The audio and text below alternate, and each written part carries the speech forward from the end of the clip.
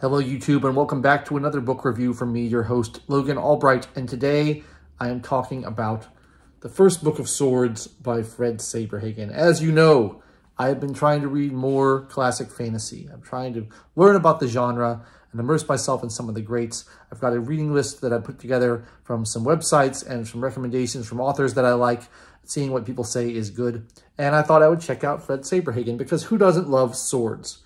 Swords are great. In high school, the only sport that I've ever had any interest in was fencing. And I used to fence in high school because I love swords. And how can you not? They're just magnificent instruments. They're wonderful. And I want to read anything about swords. This book was written in 1983. It's the first of a series of 3 books in this sword saga. And then there's the Books of Lost Swords, which is a longer series that he did after that along the same lines, if I'm not mistaken.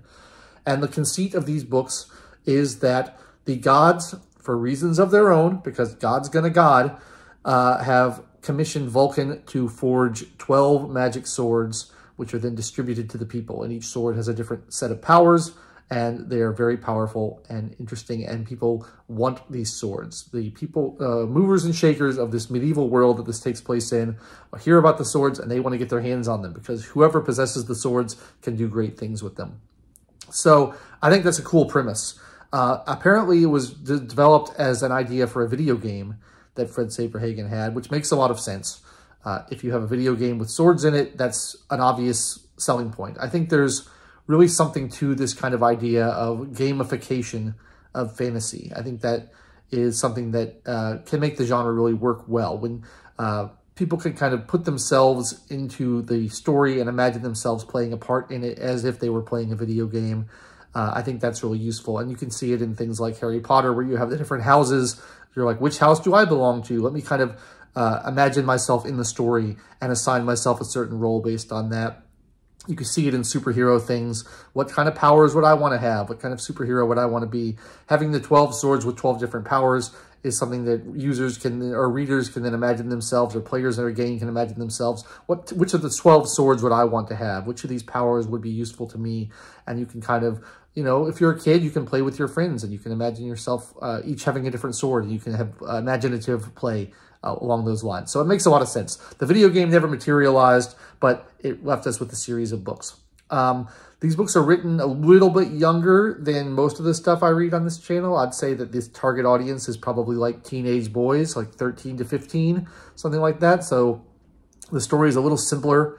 It is a little less adult and a little less complex, but enjoyable nevertheless. And the story kind of follows this young boy named Mark, who inherits one of these swords from his father and has to go out into the wide world and avoid the clutches of the evil Duke who's trying to get it from him. And along the way, he meets other people and encounters other swords, and you find out more about this world and the gods and what's going on with the swords. Now, there's a couple things in the world that are worth mentioning. There are dragons, first of all.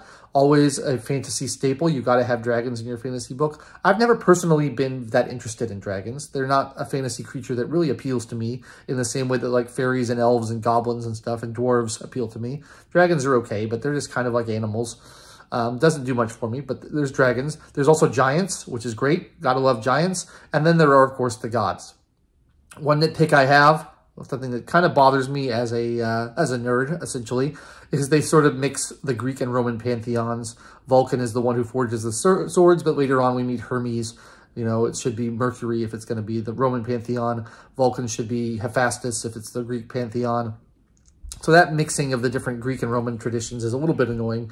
But it's, you know, it's not trying to be faithful to one of those things. It's not like set in Greece. It's not set in Rome. So I guess that's forgivable. But I don't like that stuff as a rule. I like you to, you know, pick a pantheon and stick with it. But, you know, we follow Mark, and then the story kind of branches out as Mark meets other people, and you start following other characters as well. And over the course of the book, we only find out about a handful of the swords. I think there's 4 swords that are mentioned in the book. And so there's 8 more that we don't really know anything about. And so those are presumably left for the sequels. But you are following the different people who have these swords, and you're introduced to more and more characters. So I was a little bit surprised because I assumed that we were going to have the classic, like, here's our protagonist, let's follow him on his story. and he sort of disappears halfway through the book. I mean, he's still in there. He doesn't disappear entirely, but there's so much of the book that's been devoted to other characters that are not Mark. I found that a little bit odd, but I guess that's, if you're going to deal with swords that have been distributed across the world in this way, that's one thing you can do with it. And I understand that there are a lot more characters in the books that follow. One thing I really liked is the way the gods are treated, apart from the pantheon thing. One thing I love about mythology, Greek and Roman mythology, Norse mythology, all these things, is how kind of petty and undeserving of worship the gods are. They're powerful, but they're basically petulant children for the most part. And the best thing you can do in these worlds is avoid being noticed.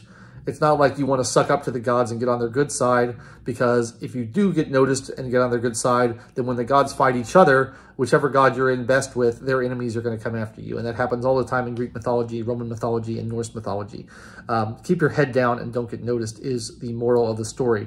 And that is very much, that tradition is very much upheld in this book, because the gods are basically capricious, cruel, unfeeling things that they're conducting some sort of game among the mortals because they're bored, and they have these swords forged and distributed to basically sow conflict. And we don't find out in this book what the precise nature of the game that they want is, what their actual goals are, but it's clear that it's going to involve a lot of human suffering and a lot of death, and that's just the way the gods are, and I think that's great. I don't like, you know, having the gods be put on too high of a pedestal and being treated as too noble. I think kind of bringing them down to a human level where they're petty and insecure and have these foibles the same way they are in all the original stories of Greek and Roman mythology.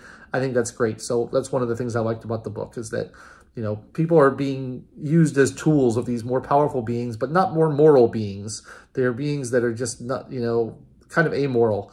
And they do what they want to do for their own amusement, and we just have to deal with it and try to circumvent that. So that's an interesting concept. I don't think I liked this book as much as I had hoped to like it. I felt like the premise is really great, and I felt like the ideas behind it were really interesting, but I didn't really connect with the characters as much as I hoped I would. I found the shifting viewpoints a little bit distracting. I wanted to kind of follow one character further, because it's not that long of a book. The edition I have is about 200 pages.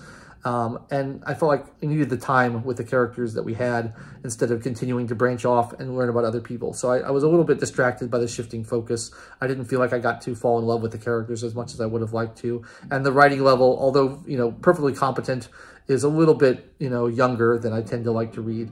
So I wasn't in love with this book, but if you are interested in magic swords and you like, you know, kind of teenage boy fantasy, I think this was certainly a worthy one. It's got many other volumes in the series that you can then go on and read and learn more about the swords. Some of them sound pretty interesting.